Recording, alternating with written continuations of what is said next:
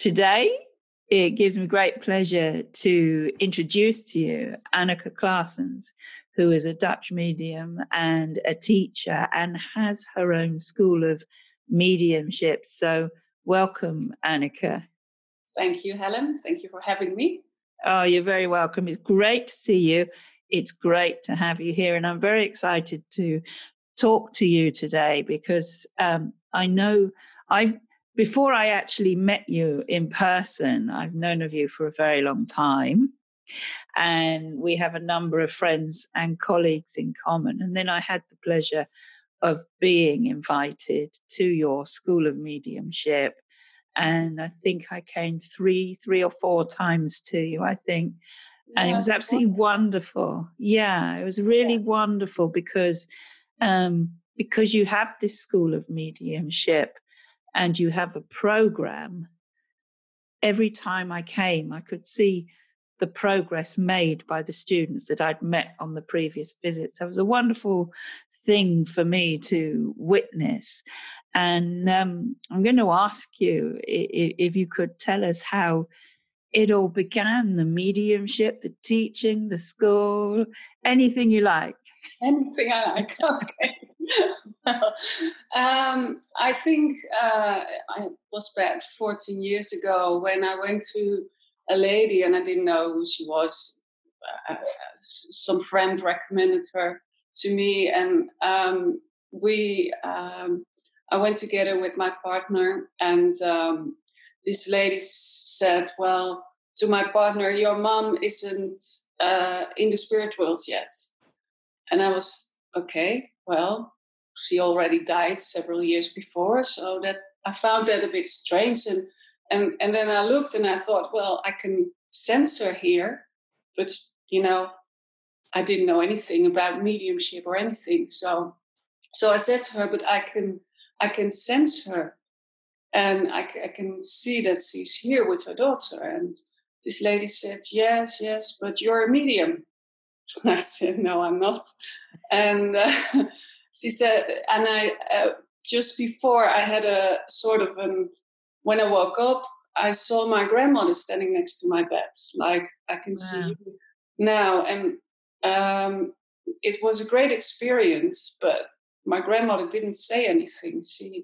There was one tear coming out of her eye. And so I said to this lady, yes, I saw my grandmother. And she said, yeah, what was she doing? I said, well, she was crying. And she said, no, there was one tear coming out of her eye. And I thought, ooh, how do you know that? But she said, yes, you're a medium and you should explore it. And so I went online and I saw this course.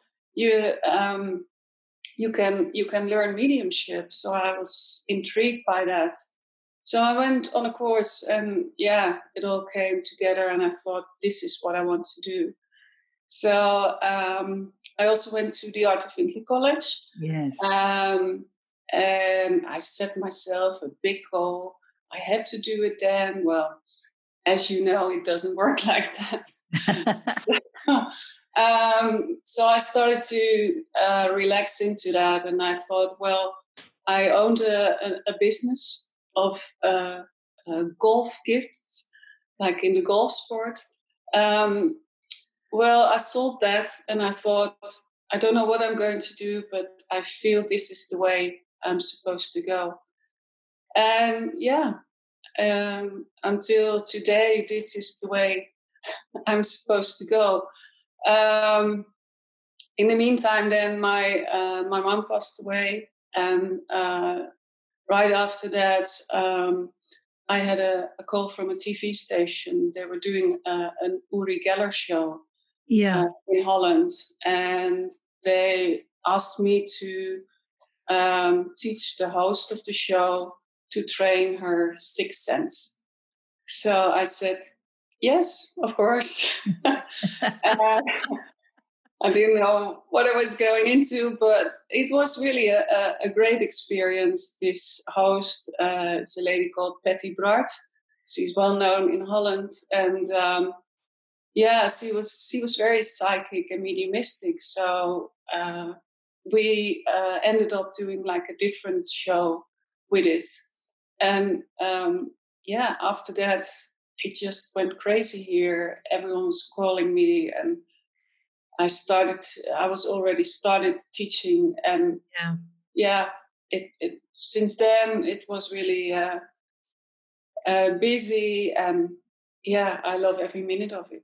Yeah, I remember when I came to visit, you showed me the TV show, and it was absolutely brilliant. It was so professional, it was very well done, not sensational or anything like that. Yeah. Very professionally done, and I loved it. I really loved it. So that really catapulted you into the public of people. Yes. And so everyone out there who was looking for something knew where to come to now. Yeah. So it was very busy. And when I was at the Art of Findlay College, I met Mavis Patilla, yes, and Janet Parker, and they both told me that I should start teaching. Good. Because Mavis said you can only learn it when you start and when you're doing it. So I started off like that, and Mavis came along many times to Holland, and I went to England for many times. To Manchester, where she organized weekends with Tony Stockwell, and yes. many of the Art of Findlay tutors. Yeah. And I learned a lot during that time, and it was really good, because I feel that you keep on learning all the time. It's never finished. Oh, absolutely. Definitely.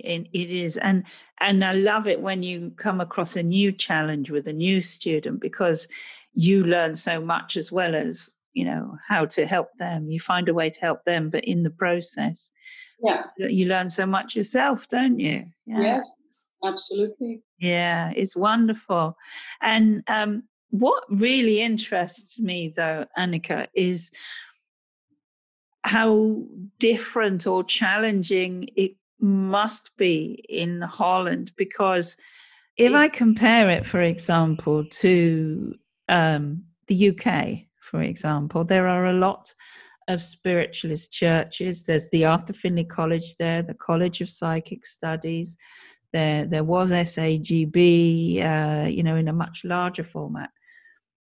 What is there in terms of developing mediumship in Holland? How much is there that's available?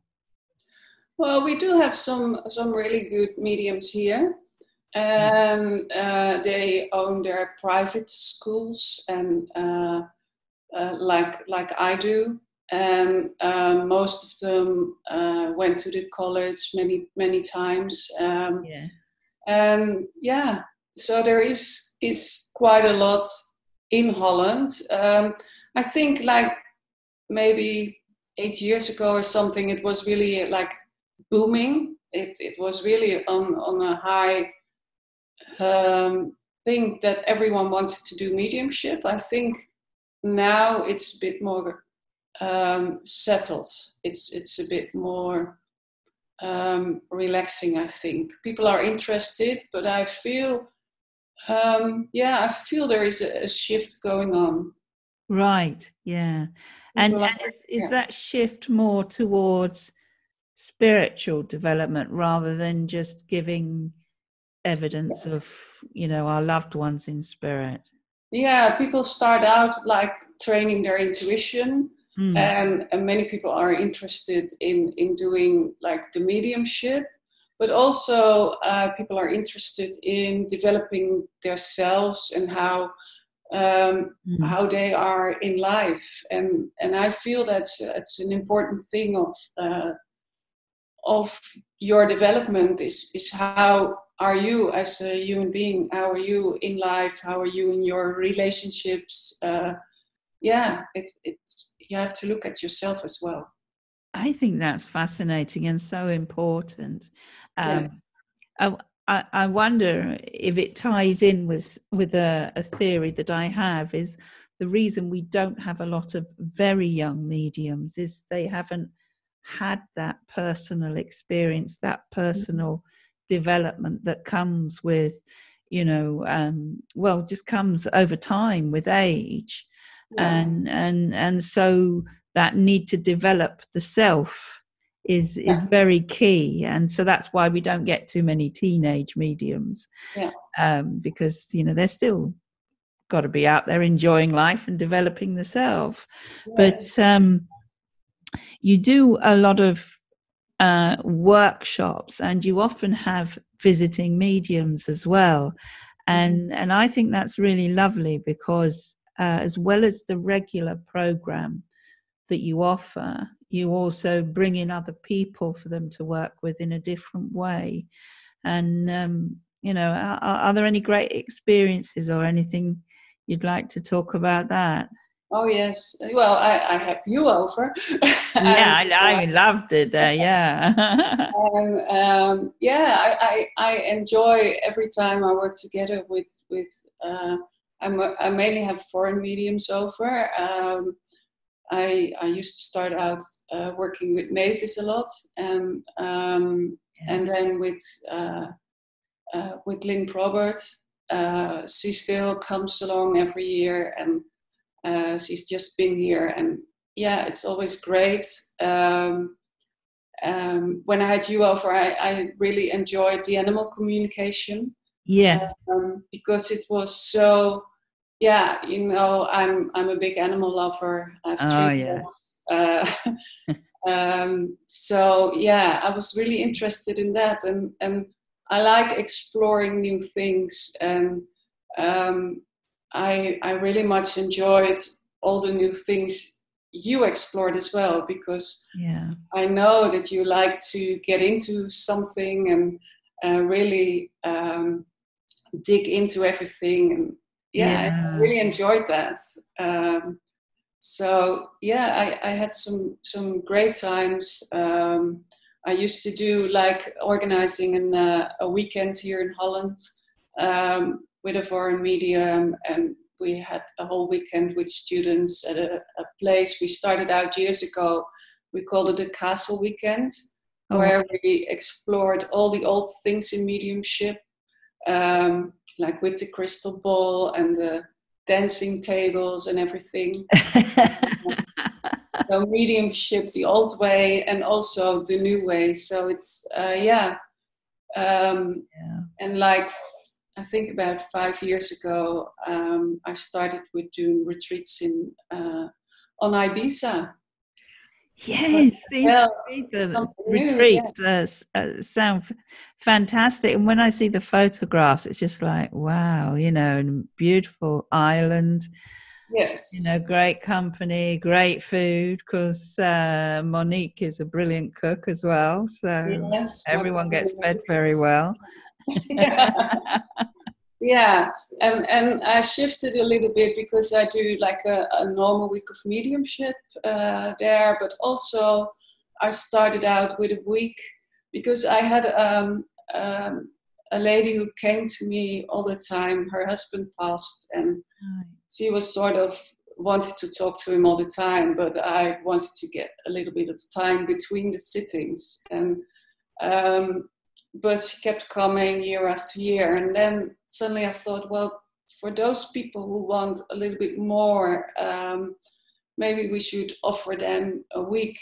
And so we are doing a week called The Power of Love, where the people can come who a loved one is lost, and because they all know how it feels. And we started with that 4 years ago, and the first week already was amazing.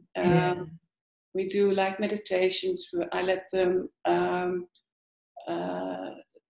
sense their own loved ones come closer. I do an evening of that I make contact. So we do all sorts of things, nice ceremonies, and I love it.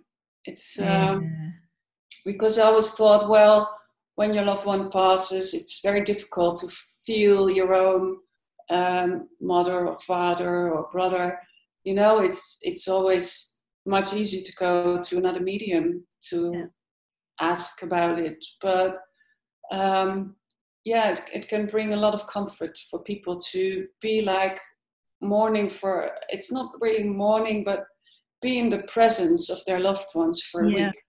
Yeah, that's wonderful, isn't it? I Yeah. mean, and I think what's special, I think, about that is it takes you out of your normal situation, puts you somewhere very beautiful, in a place with people you can feel very safe with, and gives you that headspace as well, which when we're going through the normal daily routine and home is the same and everything, you know, and work, it must be very difficult. But to actually take time aside for yourself to experience, explore and share is very valuable. Yeah. Because I think when someone passes, you go through the funeral and then normal life goes on again. Yeah. But when you're together with your husband for over 50 years, your life will never be the same. And people stop listening to you because they find, oh yeah, it's her again with the same old story.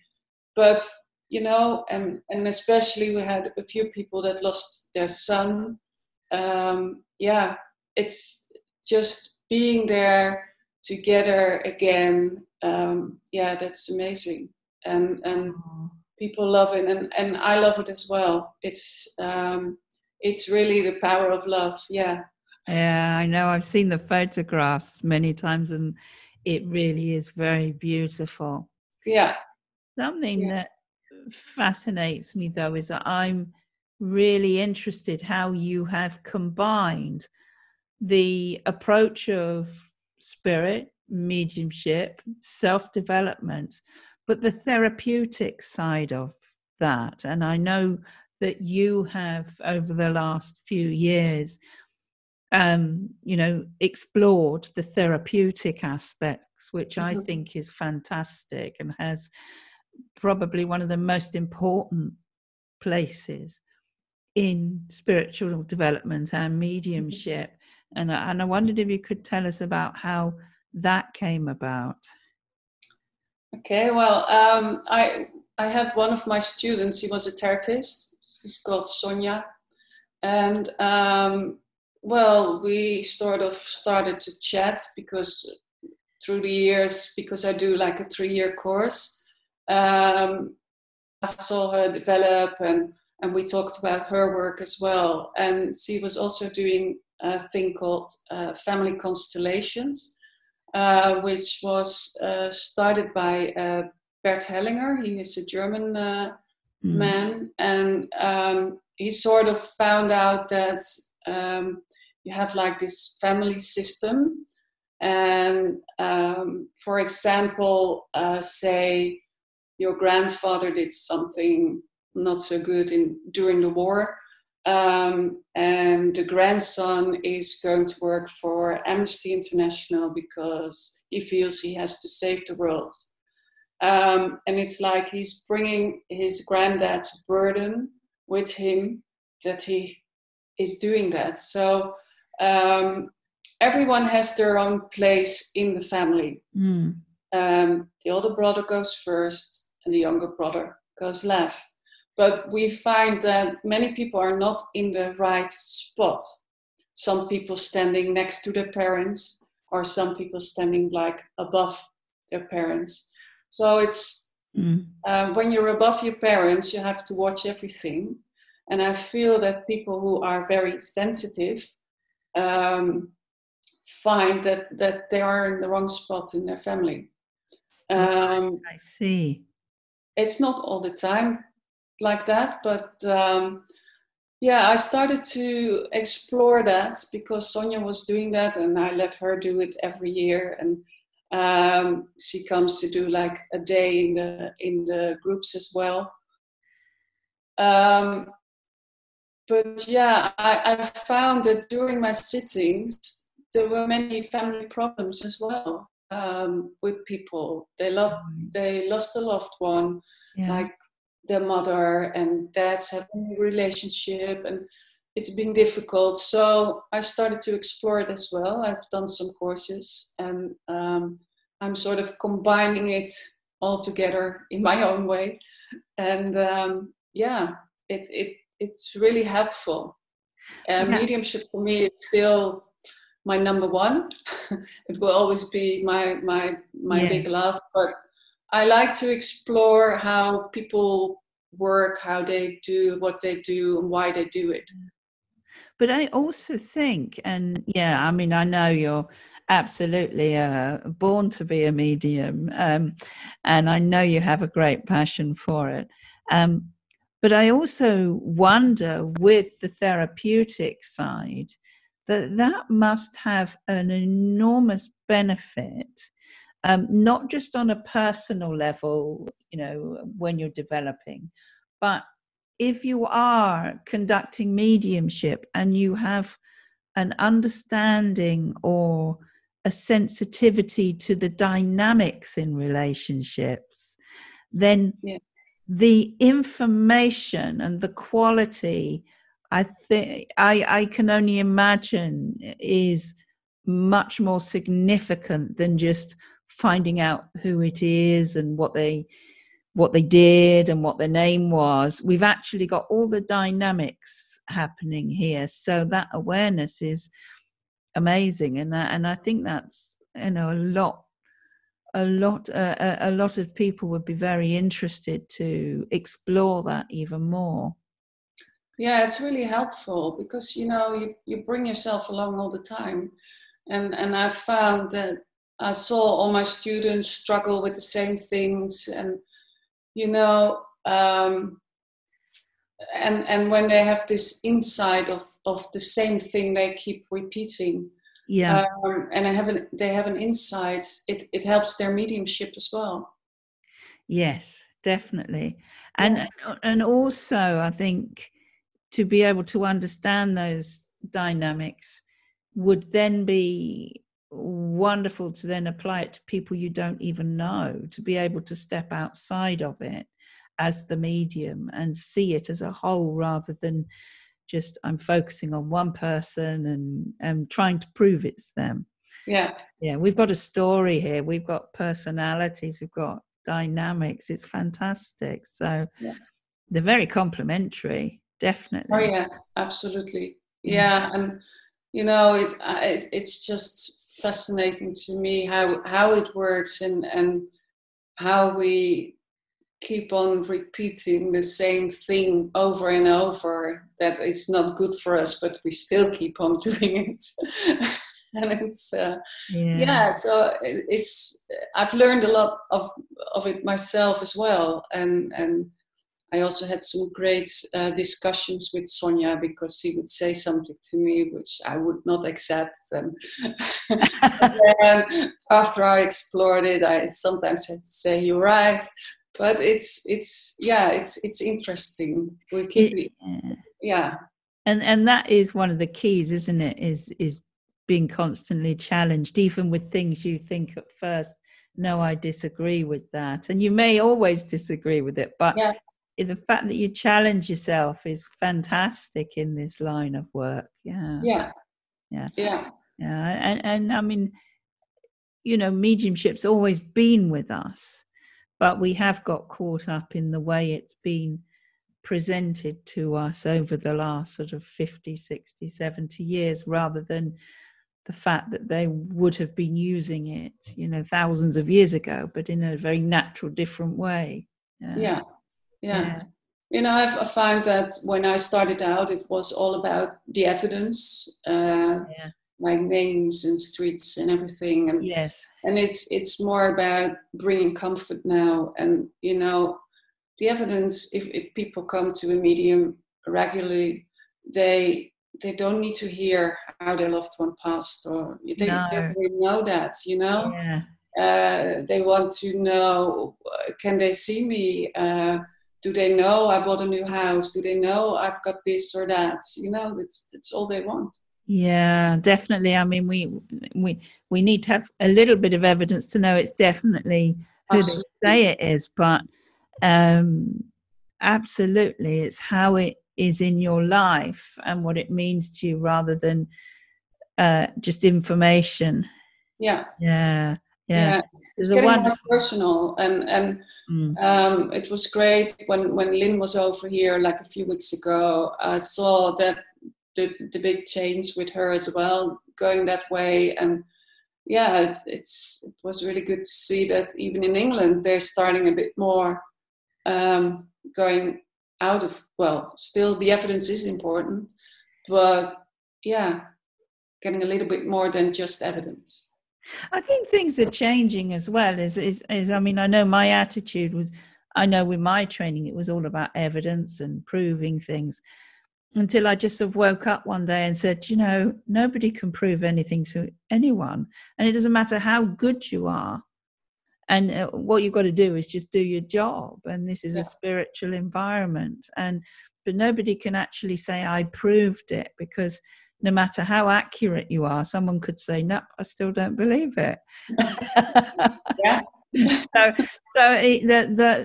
It's moving into a much more holistic arena, which, where I think where you've moved as well, combining the therapeutic and the retreats and the time for the soul and the spirit to develop, as well as the mediumship is in a much better place when it's holistic in your life, I think, than let's impress people with a name and a street and and a shoe size, which you already know. I mean, I always think when I go to the spirit world, if I've got the chance to get a message, I'm not going to waste my time spelling out the road I lived in, or how big my feet were, or how tall I am, or short. But there will be things, and I love this holistic approach. Yeah.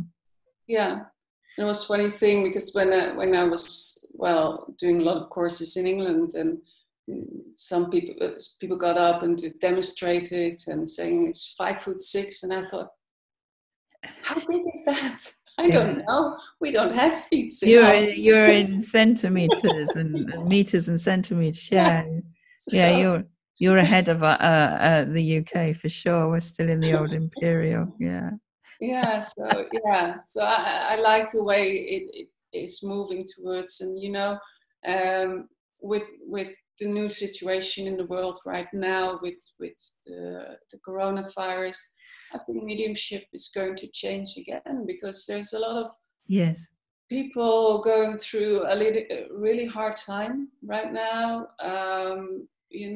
Like in Italy, when people are not allowed to go to a funeral, they're not allowed to be there with the last moments of their loved one. And I think what we have to do as mediums as well is to provide information about what is happening the last few hours. How does it work when you go to the spirit world? What's it like when you're there? Are the people still in pain? What do they know? Can they hear me? Can they see me? There's so much misinformation out, and I think it's going to change that way as well. That we have to share our experience with that, and it will comfort people. I suppose, because I think that it's needed, because there's so many people now dying alone in the hospital. And for instance, and I don't know if that's the way in your country now, but the nursing homes are closed here, so you're not supposed to see your mom or your dad. My mother, she's 92, and they're on lockdown there.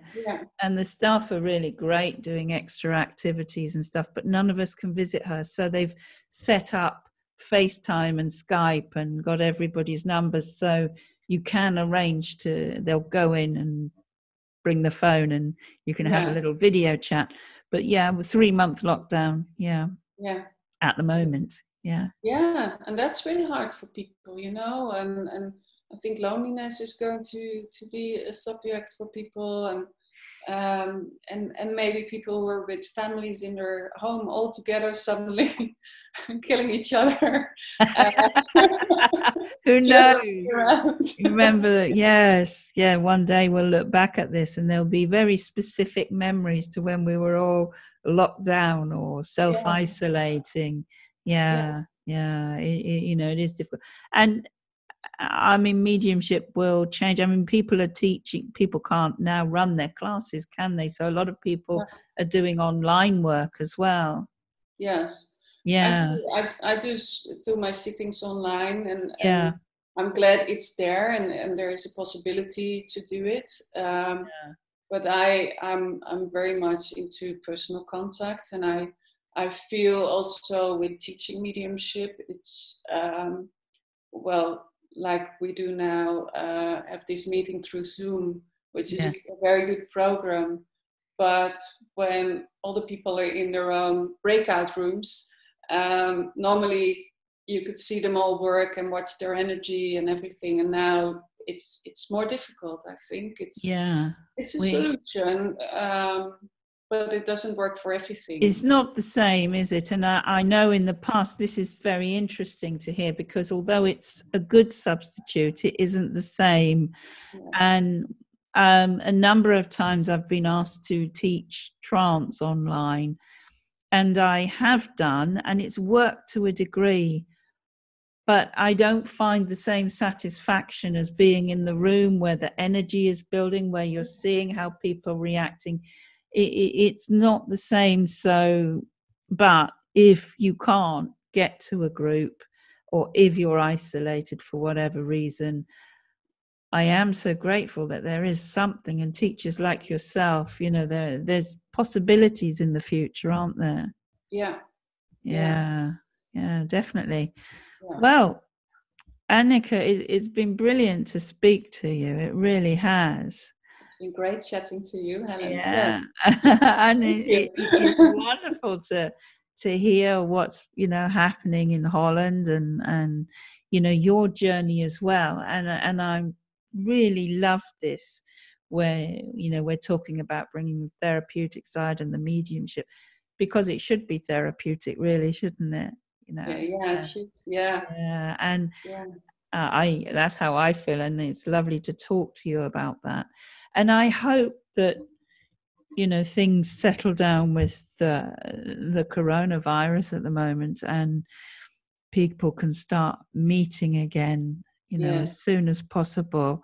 But I mean, during this time, it's wonderful of you to come on here, because it means we get to hear from great teachers in the Netherlands and around the world, who's out there, what they do, and what we can look forward to as well.